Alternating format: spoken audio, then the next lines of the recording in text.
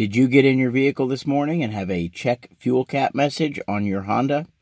Well, today we're going to talk about the first steps you take when this happens to you. Hi, I'm Kyle with DIY Auto Homeschool, and today we're going to talk about the first steps you need to take if you get a check fuel cap message on your Honda. Now, this is not taking it to a mechanic. This is just yourself to see if you can find and correct the issue.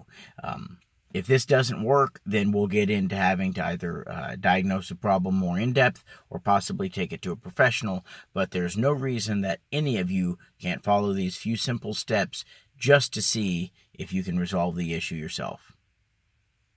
The first step we're going to take is to do exactly what the message says and to check the fuel cap.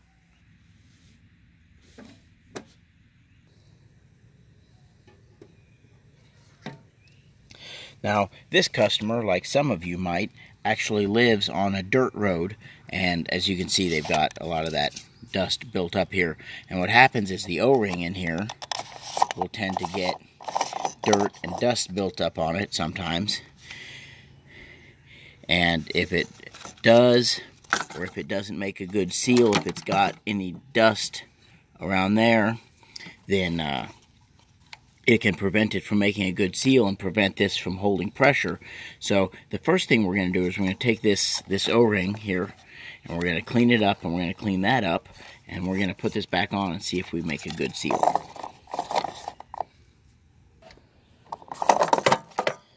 So we'll just take a rag and make sure that this is free of any debris or anything that could cause an issue with that O-ring sealing on that top edge and right here in this lip where the threads actually start.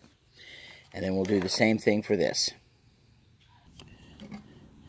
This O-ring that sits right down along the edge of this inside there, that's what you want to make sure gets wiped off, gets cleaned.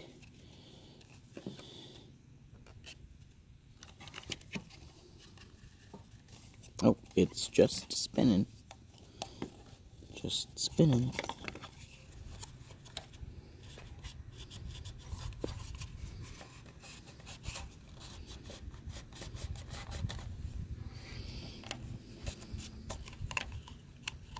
Now, some people will say that you need to come in here and lube this up, and that might help, but the thing is,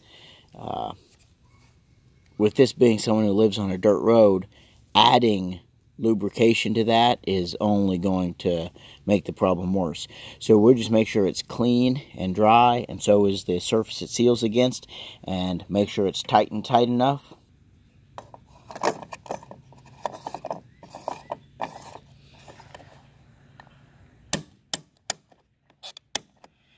Alright, now that sometimes that first click it'll be fine, sometimes a couple clicks just to make sure. I just wanted to make sure that it's sealed on there nice and tight. Now, your message will not likely go away instantly when you do this. It'll probably still be there when you go and start the vehicle.